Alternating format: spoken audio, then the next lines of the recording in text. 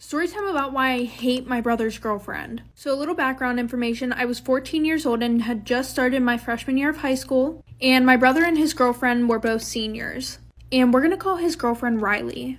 Now, Riley and my brother started dating in the middle of the summer, and you would think since they just started dating and basically just met each other that I wouldn't know her that well. But literally 2 days after they started dating, she started spending every single day at my house. I'm being serious, like she had a whole duffel bag that had basically her closet in it. But that wasn't the problem. So in the summertime, my parents would plan a lot of family activities, and since they were called family activities, his girlfriend wasn't allowed to go. I mean, I think she would have been allowed to go, but she was also really disrespectful to my mom. So after one of our family days, my parents asked my brother if Riley would be joining us for dinner, and he just ignored them and went up to his room. And my room's right next to his, so I could hear everything. And I guess Riley called him, and she was complaining about me. She was like, she's the reason why your mom doesn't like me. I feel like she's jealous of me. She doesn't want us to be together, which was really weird because I didn't give a fuck about what my brother did. So fast forward, school finally starts, and Riley lived about 20 minutes away from us. So my brother told her that he couldn't go and pick her up for school every day, but obviously I would ride to school with him because we lived together. Anyways, eventually she had a problem with that too, so my brother and I had to start leaving 30 minutes early to get to school so we could pick her up. So the first time that we pick her up, we pull up to her house,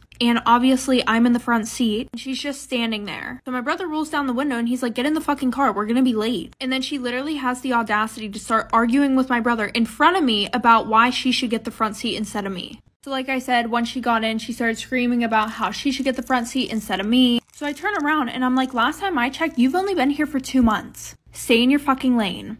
And then she starts crying because she's like, oh my god, your sister's so mean to me. Like, I just feel like I should have more respect as his girlfriend. So fast forward to the weekend, my mom said that she needs to have a talk with me. And she's like, honey, I know you may not like your brother's girlfriend, but you have to stop being mean to her. And I'm like, what are you talking about? I've only had one conversation with her in the last week, and that was to tell her to stay in her fucking lane. And then I told her about everything going on, so she calls my brother down to ask him if it's true, and my brother was pretty pissed off at me, but he wouldn't lie. So my mom said that she was not allowed over the house anymore, and that he wasn't allowed to go pick her up from school until I got my license. So that just caused more problems between her and my brother, so he broke up with her. And then she started spreading rumors that she broke up with him because there was something weird going on between him and I.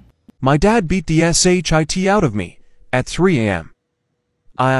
20-year-old male, just lost all respect for my dad, 50-something, last night. Essentially, he went to sleep a little earlier that night, and I stayed up until 1. He has a bad sleeping issue, and gets up randomly at night. At around 12:30ish I got up, used the bathroom, and grabbed some water, and I tried to do it as quietly as possible, which isn't easy because he sleeps with the door open, and the tiles and doors he installed creak like crazy, but he somehow woke up and blamed for it. He couldn't sleep for another 2 hours, so round to 49 he came into my room, blasted some random music, messed with my alarm clock, and turned on my lights. This all startled me, and when I asked him what was wrong, he started blabbering like a child. You were walking around making footsteps going in and out of the bathroom at exactly 12:47, and because I ruined his sleep, he wasn't going to let me sleep all night. I told him that it was to use the bathroom and get water because I was thirsty, and he still continued to blabber like a child about how I ruined his sleep. I got furious because he was refusing to leave my room, so I got up and stood in front of him, but he registered this as me staring him down and threatening him, so he socked me right in the jaw. After my wisdom teeth removal either way, knocked me on the ground, beat me, and pressed his elbow on my neck. I'm a really skinny guy, and it's an insecurity for me, and he got around 50 or so pounds on me. So I had to sputter and ask him to calm down. When he finally got off, he proceeded to put me down about if I was actually strong, I'd be able to get him off of me, but I'm weak and underneath him. He said a bunch of other stuff about me, but I don't want to make this too long. The thing is, I could have probably beat the shit out of him, but I chose to step up and be the bigger man and decided not to. I just retreated to my room, stayed up until 6 a.m., unable to sleep because of all the shit that he did and said. I woke up a few hours with skin peeled off my arm and pain on my neck and foot. My head's throbbing and I couldn't go back to sleep because of it all. After my boyfriend and his 4 friends tried to assault me, they told me that it was a joke. But guess what? My boyfriend held me hostage in his apartment for 4 hours before he let me leave. I took your guys' advice and I decided to break up with him. Went to his place and knocked on his door. As soon as he opened the door, I told him I was leaving him. I had no intention of entering his apartment, but he grabbed my hand, pulled me in, and locked the door behind me. Then again, he started swearing up and down that him and his friends were not trying to actually assault me, and that what they did was just a really bad joke. I told him that I took pictures of all of the evidence, all of the ripped clothes and the bruises all over my body, and the saliva they left on me. And he said that I was overreacting. After they chased me around in a house, threw me down on the ground, held me down, and forcibly kissed me, I was overreacting? Then he grabbed me and started trying to kiss me. He said that if we did the dirty, we would connect again and I would feel his love. I pushed him off and then he got really angry. He said he wouldn't let me leave until I changed my mind. Then he grabbed me again and tried to kiss me again. Of course I pulled away and then he just threw me on the couch. And he proceeded to talk to me for 3 hours, telling me how much of a bad girlfriend I am. When he finally let me go, I went straight to my parents' house. Went straight to the cops and gave him all the evidence. They said that to test the evidence they would need at least 6 months. Now my boyfriend showed up to my house with his friends, and guess what they did?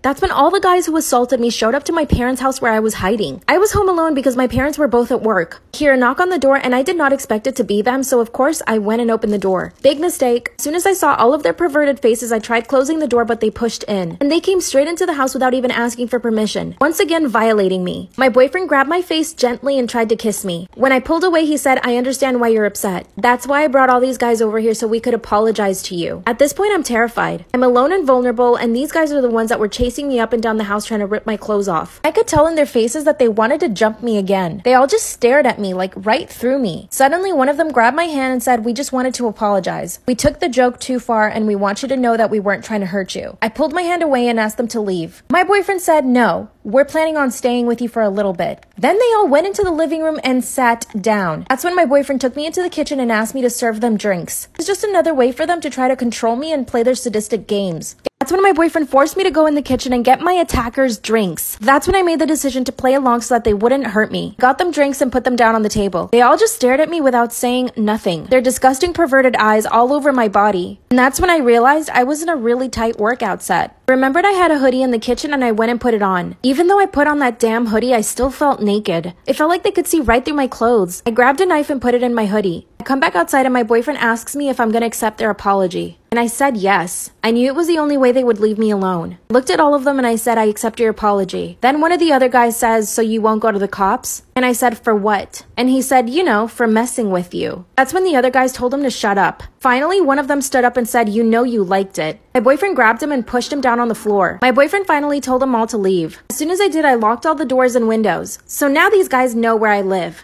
I called my parents and they came home. What do I do? When I was like 21, I worked bottle service at a club in Charlotte.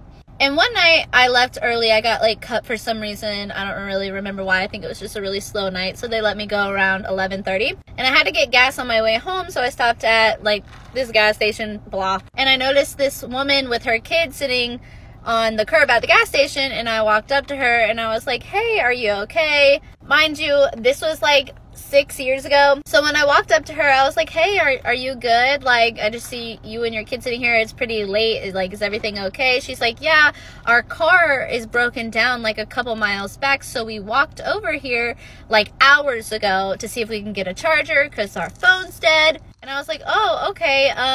Well, are you safe? Like, do you need a ride?" And before you guys come for me for offering this woman a ride, I realize now that that's probably not what I should have done. Granted, like, the situation was fine. But anyway, that's just not something I'd personally choose to do in today's time. Back to the story. So I offered her a ride to wherever she was staying at the time. And she was like, "Yeah, sure, I'll be right back." And I was like, "Okay, my car's right there. Just meet me there." So she walks over to my car, and then I noticed, like, she has a guy with her. And I was like, "Oh, great. Confused now. Like, he wasn't with you just 2 seconds ago. Like, what's happening?" So obviously at this point in time, I'm starting to question the niceness I'm offering out into the world. Why did I say it like that? I don't know. Anyway. So he gets in the passenger seat and I'm like, "Hi, I'm Peyton. Nice to meet you. What's your name?" He tells me his name, blah, blah, blah. And I was like, "So where are we going?" They tell me it's right around the corner. It's not that far. It's like 20 minutes away. Cool. at that point, I'm like, all right, that's fine. I've already committed. You know, I said, do you guys want to listen to any music? And the guy was like, yeah, actually, I'm a rapper. Do you want to hear some of my music? And I was like, sure. So I hand him my phone. He pulls up his music and he starts playing this. And I look over, I'm like, this is you? And he's like, yeah. I was like, this is really good. And he was like, yeah, man, like, I'm really trying out here. I'm working hard, blah, blah, blah. We get to where we're going. They were so nice. They offered to give me gas money. And I was like, no, you guys, totally fine. Like, I just wanted to offer a helping hand and make sure you guys were safe. They were really appreciative. And yeah, so when they left, obviously I totally forgot about it, and I was like, cool, I did like a good deed, whatever, and I moved on with my life. Years later, I'm like listening to the radio, whatever, and they announced this guy's name, and I'm like, wait, what? Like, did I give this person a ride and now they're freaking famous? Yes, I did. I gave a famous rapper a ride when their car was broke down on the road before they were even a, like, famous rapper. And now I'm like, oh my God, I can't believe I did that. But moral of the story is don't just pick up random people like me, okay? I used to have this amazing hair girl named Susanna until one day I cheated on her. I mean, she took me back. But the story was there was this other girl. She lived closer to me. She was super, super cheap. And I was like, I will give her a try. And the first red flag was that she didn't want to do a consult at all. We just scheduled an appointment right away for a multi-custom color, okay? And I showed up and I showed her the picture of what I wanted, which was to bleach my hair out like Elsa White, like Queen of the Dragons. I didn't watch Game of Thrones. I don't know what she's called, but white. And then like some light pink, like streaks in it. That's what I wanted. And I showed her the picture and I said, can you do this in the time we have allotted, or should we plan to do multiple appointments? Because I'm happy to schedule more appointments. And she was like, oh no, I can do it all today. So we start the coloring process, and the next problem was we were just a bad match. We had no chemistry, okay? We couldn't talk about anything. I literally pulled out my phone in the chair and Googled icebreaker questions to ask her. Like, I wanted to be chatty. I wanted to talk. She didn't want to talk. So we just sat there in silence. She put in the color first, which I thought was weird. I was like, I think we'd want to bleach my hair first, but she's the pro. And then how it turned out was she put in these like almost like orange, like salmon colored streaks in my hair. Didn't lighten it at all. And she was like, we're done. And tried to send me away. And I was like near tears because like the pink orange she put in looked so horrible because my hair was so dark at the time. And I said, please, like, we have another hour. Can you please just lighten my hair a little bit? I don't want to walk out of here like this. I really don't like it.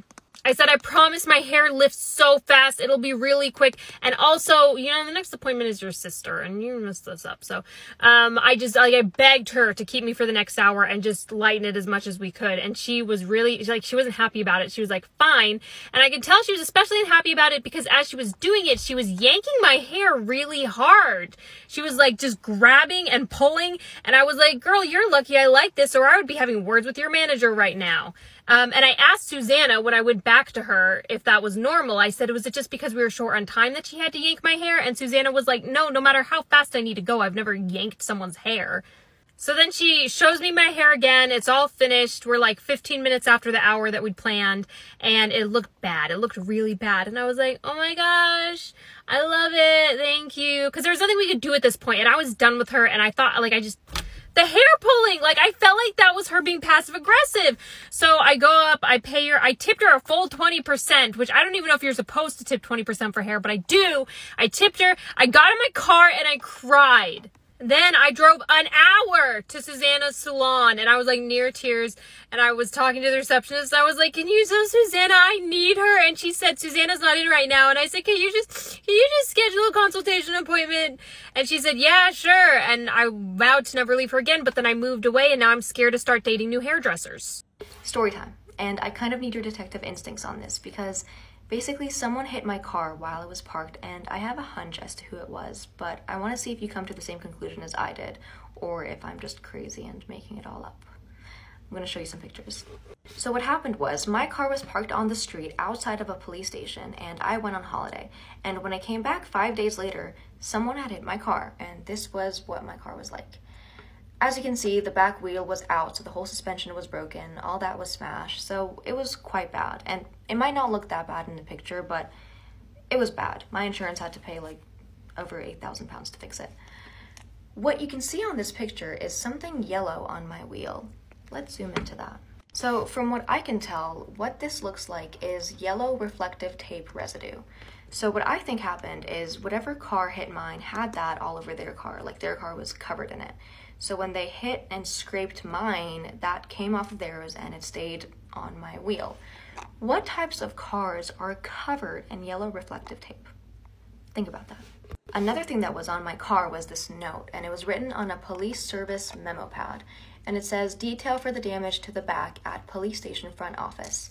So I was like, okay, cool. A police officer either saw who hit my car, so they left that note on mine, they went to the police station, they left the license plate information of the person who did it, or it was a police officer who hit my car, so they left that note, they left their information at the police station, and that was that.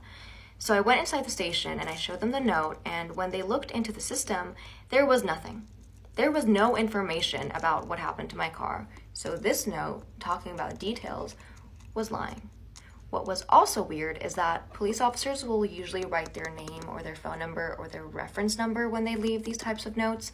There was none of that on this note, which is odd. Why wouldn't you leave your information on the note that you're leaving? So then I was like, oh, this is very sus. But I went back outside and I saw that there was CCTV that was facing where my car was parked. So hypothetically, it captured the incident. So I went back into the station, I told them about the camera, and I asked if I could either see the footage or if they could give me the license plate information of the car that hit mine. And they said, you have to email this person. So I emailed that person, and they were like, no, wrong department, email this person. I emailed that person. I had to email like 7 different people and jump through so many hoops to try to get the CCTV footage. And when I got to the last person I had to contact, they stopped answering. So to this day, I don't have the footage. I don't know who hit my car. My insurance doesn't know who hit my car, so my insurance had to like pay for everything and cover everything. Who do you think hit my car?